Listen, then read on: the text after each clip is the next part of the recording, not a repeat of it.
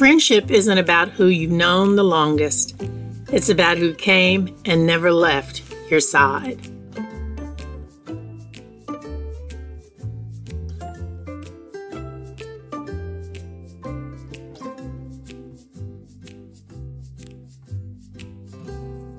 Hey, I want to welcome everyone to another exciting episode of Tab Talks. And tonight we're going to be hearing some different views from 6 friends. And some of these questions were pretty tough, some really interesting perspectives. And hopefully the next time you have a family gathering and you want to find something extremely interesting to kind of break the ice and thought-provoking, you may want to use some of these questions.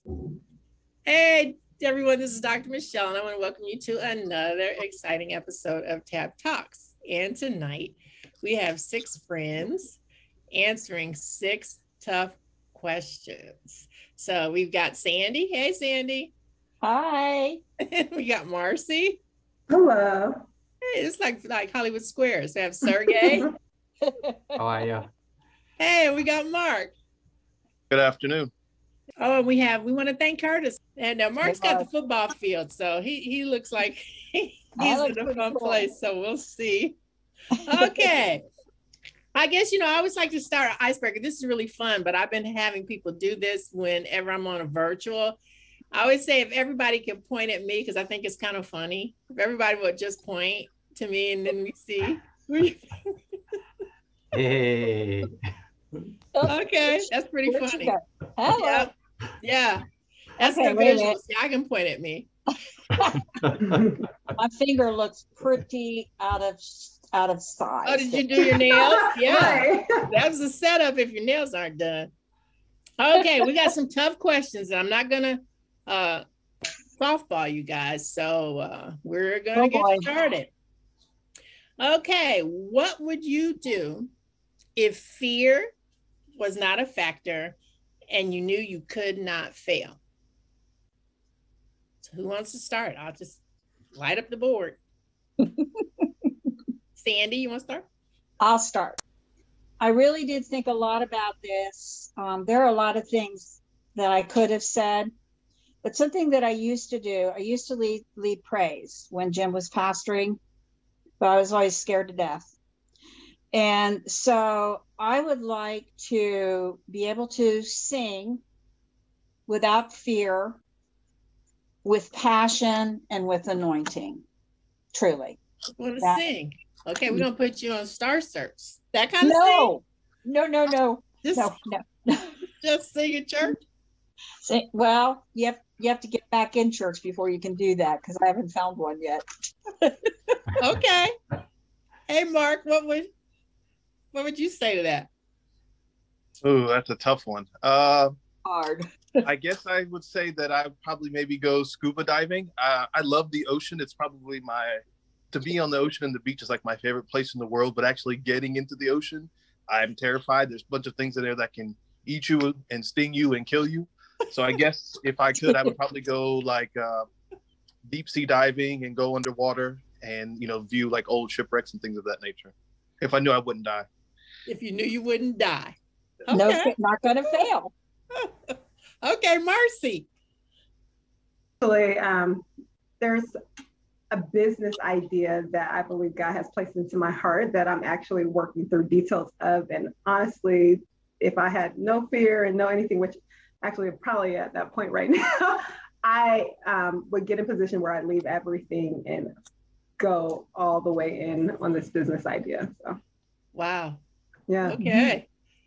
I agree with that. I also was thinking about, I would start a business definitely. Because if one wants to make an impact in life, I mean, starting the good business would be it. Although on the other hand, as I was thinking about this, I was thinking I would just do drugs, a lot of drugs. Because think about this, whatever the hidden desires I have, even I don't know I have them, they could all I hope your come true. boss is watching this. I mean, all those desires can come true. And then if you knew you wouldn't die, yeah.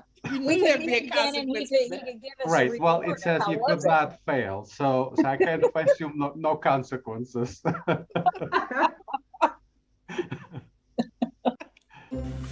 At first, I didn't understand what Sergey was talking about when he said he would take drugs if there weren't consequences. But, when there are drugs to make you happy, drugs to make you sad, drugs to make you wake up, drugs to make you go to sleep, there are consequences. And so I clearly understand what he's talking about when he says, I'd like to do all those things too if there wasn't a consequence.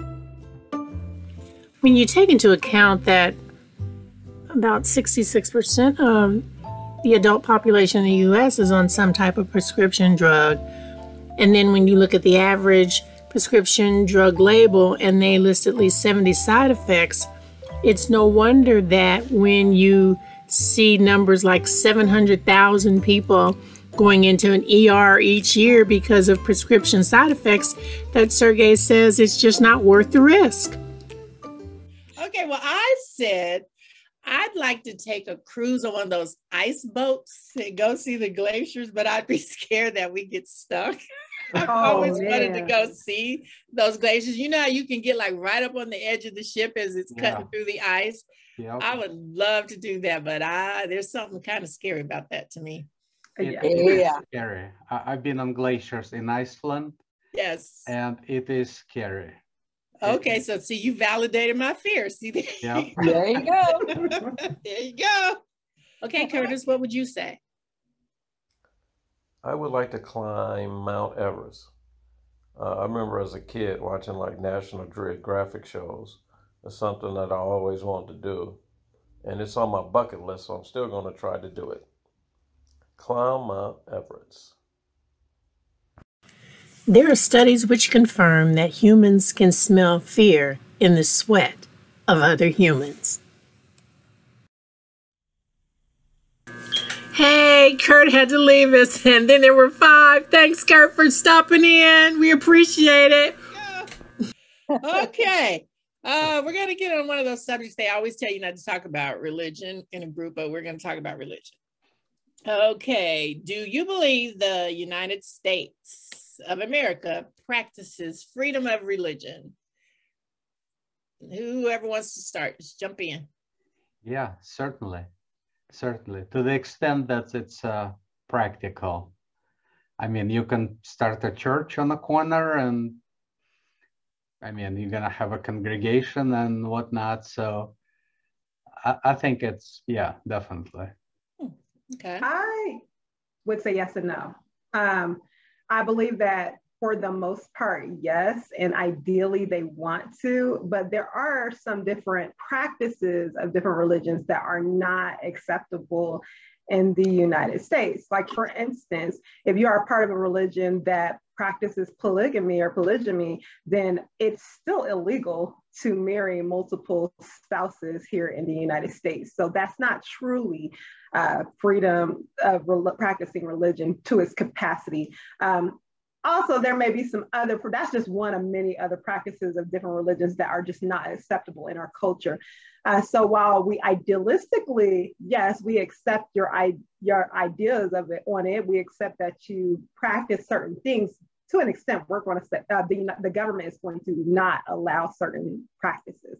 So yeah, yes and no. Yes, if you believe that way, okay, cool. However, you can't do X, Y, Z, so you can't fully commit to that here. Interesting. What'd you say, Mark? I kind of agree with her. I think if you practice the right religion, then yes. I think there are certain religions, mainly, especially Islam and Muslims, I think they get extremely bad rap here in the States. I think if you flew a Muslim flag in your yard, you'd probably get your house vandalized. You know, here in America, Muslim is synonymous with terrorist. So I think we do have religious freedoms, but if you belong to the right religion. Now I'm going to say I agree with you, Mark. Yeah. But I think that's more of the cultural acceptance of it, more so than the U.S. government acceptance of it. I think the U.S. government will accept Muslims, but us as people have a harder time accepting it. And we're having a hard time as a culture accepting that as their norm and respecting one another. We have a long way to go as a society to respect one another's freedom of anything, the freedom to think, speak any way that they want to. So yeah, which is really sad, but I think that's more so of a cultural thing than a governmental thing. Hey, Sandy, you want to chime in that one? Yeah, I agree. I do feel that the government can interfere, like, and I can't back this up with anything because I really didn't look it up, but like, I believe that we do need to respect and we need to honor people's beliefs. The thing that I think gets us in trouble is when extremism comes into play. Like, not all Muslims are extremists. We had some that attacked the United States on, September 11th. But that does not speak to the major race or the major religion of Islam. So it's extremist. It's in any religion, I think extremism is in trouble. And like Sharia law, I don't think that's permitted by law here in the United States. Is it, Michelle? Do you know? No. Sharia law, because I know that's that is some of what is practiced, but I don't believe that is the government. I believe would intervene and not allow that. I think there would be consequences if someone was to implement that. Yes, if the Sharia law doesn't butt up against our laws, like essentially, if you can kill someone who can convert, if they want to convert from Muslim to Christianity, you can like legally behead them in Sharia law. I do believe that doesn't fly here in the United States. It actually happened, and they were found guilty, even though they said they practiced their own religion. Yeah, I believe there was a man that committed murder. And I don't think his daughter wanted to convert, but she didn't want to follow the precepts that he had set. And he killed her. And I believe he went to prison. So extremism in anything is pretty dangerous, but yeah, I think we're doing better. Here we see protesters in Washington, D.C. protesting Sharia law, as well as billboards that have been erected. So we don't tolerate religious practices when they don't align with our system of laws. It's interesting because I looked up some stats just to see, in terms of the United States of America, 7 out of 10 people in this country practice Christianity. So it maybe the tolerance or intolerance is more because it's so infrequent. When you go to a global scale, however, those numbers look a lot different. So I found that there are about 2.4 billion Christians on the globe, but there are 1.8 billion Muslims. So that's pretty close. And then a close third, you've got over 1 billion people practicing Hinduism. So I remember going to a corporate event and the host was Christian and they were having a group of 7-day Adventists come to this event, and 7-day Adventists don't eat pork. Well, the breakfast buffet, imagine bacon, sausage, all these things. And that's fine, but they probably should have had a turkey sausage or a turkey bacon. Turkey bacon. And the host thought it was hysterical. And I'm like, that's not funny. That's not funny. Yeah. I mean, funny. He really thought it was clever, So I think individuals, because we're just so not used to being around different religions, when people say they have to pray in the middle of the afternoon. I remember somebody was celebrating Ramadan and they said, I need to pray in the afternoon. And all these supervisors were like, well, can we let them do that? And all that kind of stuff. So you'd be surprised. I think a lot of it is just ignorance. Right. Yeah, we have to look at the tax code. The tax code also benefits Christianity because there are some churches that get, tax benefits. Not all churches, I don't think. They're tax exempt. Yeah. Wow. That was a good one, Mark. I didn't think about that one. That is good. Okay. Here's my, okay. Do you think men should pay child support if they said they did not want to have a child? I'm gonna start one of my guys. I'm gonna start with. I'm gonna start with. I think you should start with me. Yes.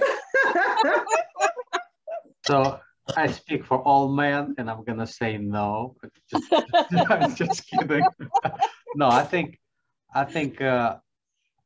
people that don't have kids, they all have to pay child support. Because I mean, kids are the future. And if I choose not to have kids, it kind of simplifies my life now. But I mean, once I get old, who's gonna pay for me when I'm old? So Marcy, okay. That's interesting. So you would say yes. Absolutely. Because I mean, children's kind of our common, I don't want to say burden, but it's our shared responsibility. Yep. Yeah. Get that man a star. Okay. Marcy. So over the years, my views on this have changed. I do believe, and there was the point in my life where I would have said no. However, I now believe, yes, that they should. And part of the reason why I believe that they should is that, well, besides the fact that that is their child and they should financially take care of their child, it was not the woman herself who laid down and made that baby. But I believe that men and women both need to take accountability for their decisions that they make. And I feel like if you are forced to pay child support. Now, first of all, let me start by saying I don't believe anybody should be forced to pay child support if they can make an arrangement with the other parent to make sure that the child's needs are taken care of. Here we can see how child support varies based off of the state that you live in. I found this interesting. Like in New Jersey, you're paying $424 a month, and you just go and cross the bridge, going to New York, and you're going to pay twice that. However, if they are not doing anything to make sure the child's needs are taken care of, I think they should pay child support. And hopefully this is a way for them to take accountability and to not spread so many seed all over the place. We're being so reckless by not either abstaining or using protection or being with a person that we actually plan on spending the rest of our life with to create children. So I think hopefully if we make sure that everyone is paying child support, people won't be so reckless out here. Because the women, we have to carry the baby. We have to take care of children. We have to carry on, even though we don't want to say burden because they're children. Let's be honest, we have to take on the full burden of it. So the men should have a role to play. So if your pockets are being affected for the next 18 years, maybe you'll think twice before you just recklessly have sex with somebody else that you don't want to have a child with. Interesting. Mark, interesting comment. I think honestly that, and one of the issues I have with courts of this nature is that they tend to do things in a blanket. And so I think it should be case by case, like all things. I don't think you should put a blanket statement on every single case. Not every single case is the same. I mean, when you're dealing with two humans, obviously it takes two people to tango. You know, you got to put two Pop-Tarts in the toaster and all that. But for me to sit here and say a yes or no on every single case, to me, that's just too big of a spectrum. To me, it should be much more on a case to case basis. A lot of times in these courts, the men are looked at as pieces of crap as soon as they walk in the door. It's geared against men totally. And I get that because the system was geared against women for so long. But I think in a lot of things in life, we just tend to make blanket statements about things and say, this should cover everything. This should cover everything, as to where I think a lot of times they're specialized. Every case is different. Yeah. You, Sandy, got anything to add for that one? Well, I'm a yes. I believe that you make a baby together, you know, that child needs to be taken care of. But I have to agree with Mark that I think that child support should be fair. Because like he's saying, a case by case, you know, did a woman trick a man? Because I know there are cases like that where they deliberately conceived. It wasn't a whoops. You know, was she trying to trap her man? I mean, that's tough. But I think predominantly, I feel you make a child together. I think that the father may not want to be involved in that child's life, but you should make sure that child's taken care of. But how do you gauge if a woman has done that? You know, they're probably not going to fess up. Well, that's why I tell my son to be so careful. I have a, when you have a son that's dating, I'm like, hun, you gotta be careful because, you may express that you don't want a child, but accidents happen. I mean, they're just sometimes you can do everything in the world and accidents happen. So I said, just make sure this is somebody that you can have a congenial relationship with for the next 18 years. Because imagine if it's someone that you can't. I said, that would be pretty difficult.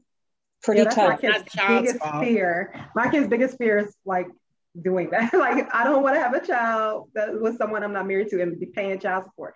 And I'm like, I'm glad that's your biggest fear, because you don't want to be, in a way, in prison for the next 18 years. Right. In a sense, your money is not your own for at least 18 years. At least 18 years. Yeah.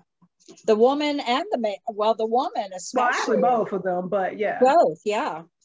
Okay. Interesting is, okay, let's talk about marriage. Since we talk about children, marriage rates are declining. I'm gonna give you guys some stats here. It said the divorce rate in the US is about 50%. And that statistic really hasn't changed. And there are a lot of, obviously, children that have come from divorced parents. Why do you think we see such a high divorce rate? I think a lot of it is the fact that people just get married just to get married. It's sort of a cultural thing. It's a societal thing. It's part of being ahead. I mean, I can even tell you, even just me, I feel better saying my wife rather than my girlfriend. It just sounds better. It feels better. It sounds better. If you are 30 some odd years old and you're not married, people say, well, why? What's wrong with you? Why haven't you found someone that can deal with you? So I think a lot of it's just societal. So they say, I have to get married because that's what I'm supposed to do, and it's more of an idea of I don't want to be alone as opposed to I want to spend the rest of my life with this exact person. Wow, Sandy. Well, I think a lot more couples are just choosing to live together. I told you I asked someone these questions earlier in the day and what the response was on this one.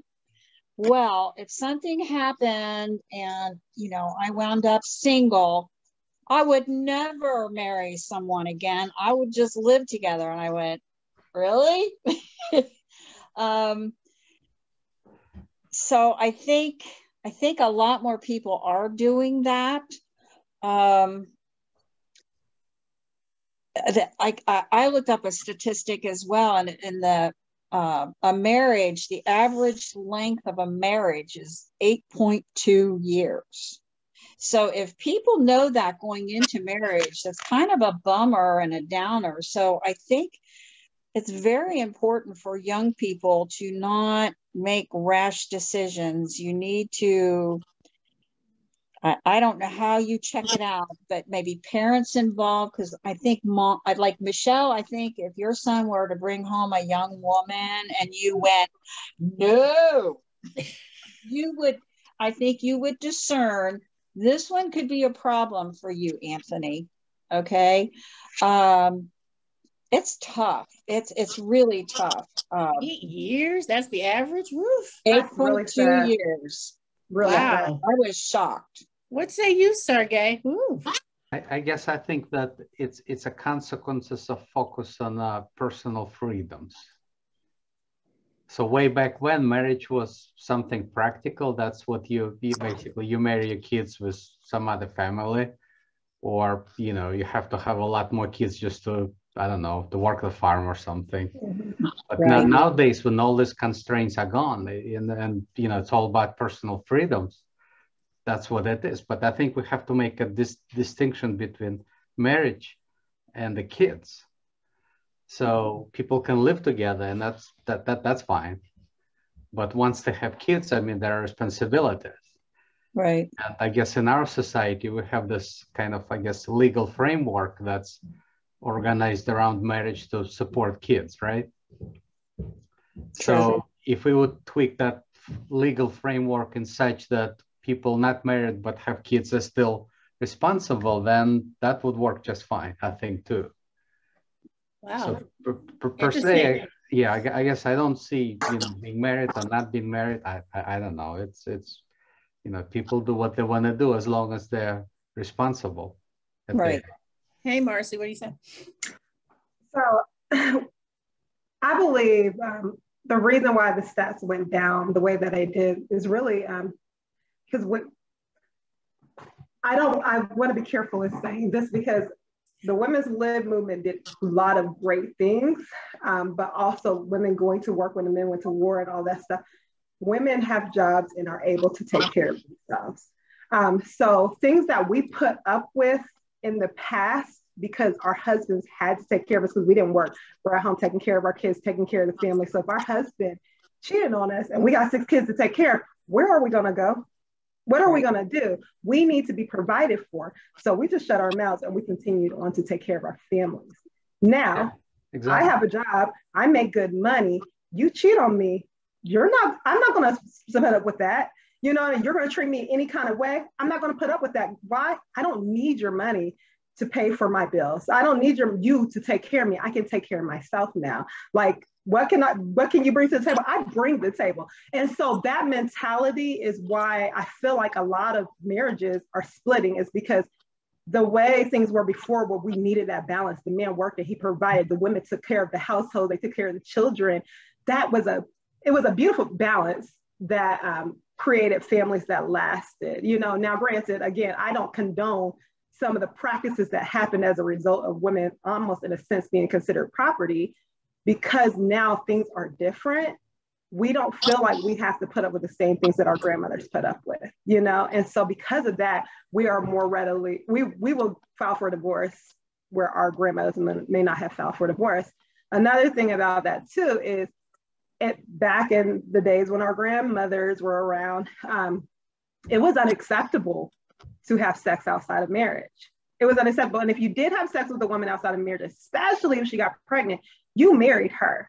Yes. Right? That's not the same anymore. Now people are having sex with anyone they want to have sex with. They're having babies all over the place and they're not marrying these women. So you have all these broken households. And so, or you'll get together and you see something that seems better over here because there's social media and you see this, your ex-girlfriend from the 3rd grade. So now you want to go and pursue her instead of your household that you have here. And so the man may decide, there's something better, or the woman may decide, there's something better over here. And so I think it's a combination of women working, a combination of social media, a combination of now we don't have the same values that we had in the past, to where it made it more conducive for our families. And it's really sad because I do feel like it's almost like even though divorce rates have been maintained at about 50% for past decade, the percentage of people marrying is shrinking more and more and more, almost to the point where marriage is seeming to be extinct or becoming extinct. Well, I think what's interesting is, I just read an article when it talks about men marrying up. It used to be that women, like you said, were in that position where we were financially handcuffed because we didn't work outside the home. We didn't have corporate jobs. And so we didn't have a lot of choices. Now women are starting to feel that sting that, I could go into a courtroom and I could be the one paying a lot of money. Oh, yeah. That's true. So, when you used to laugh and say, well, that's a horrible thing to say, it's cheaper to keep her. I hear a lot of my friends saying, you know what? Oh, yeah. Before I give away half of my assets, it's just a different thing. And then also, because I have a daughter, I found this other stat, which I think was kind of alarming, that only 30% of African Americans were married, as opposed to 48% of all Americans. And that 50% of African Americans have never been married, and as compared to 34% of all Americans. And in fact, African American women, they're saying, are having the highest divorce rates because of a limited number of acceptable mates. And so instead of us waiting or thinking we can date outside our race, because we've been reluctant to do that, we pick wrong. We pick very wrong, and then we end up having the highest divorce rate. So sisters, I guess I'm saying to you, if you find a good man, I wouldn't be looking for some of those superficial things. I think you got to stop looking at race. You got to start saying, if he's a garbage man, I'm not going to marry him. If he's a decent man, and he comes home every night and you don't have to go looking for him, I think you need to start making different choices. There's you guys another have some statistic. interesting questions. It's interesting Yeah, answers. I had seen another statistic. I want to say last week. I feel like it was. I don't know if it was after this or before I had knew about this, but I was looking at the statistics of marriage years ago, like back when my grandmother was alive, and actually they said it was a higher percentage of Black women marrying to white women marrying, and part of it is or Black couples to white, we needed one another. Yep. But now it's like we almost feel like we don't need one another, and we're let's bring up another thing, the Kevin Samuels era and all that stuff like that that's causing so much division and strife between women and men, and it's like where we needed one another. It's like women are like, well, I want a high value man. If he's not high value, I can't be with him, even if I'm already married to him.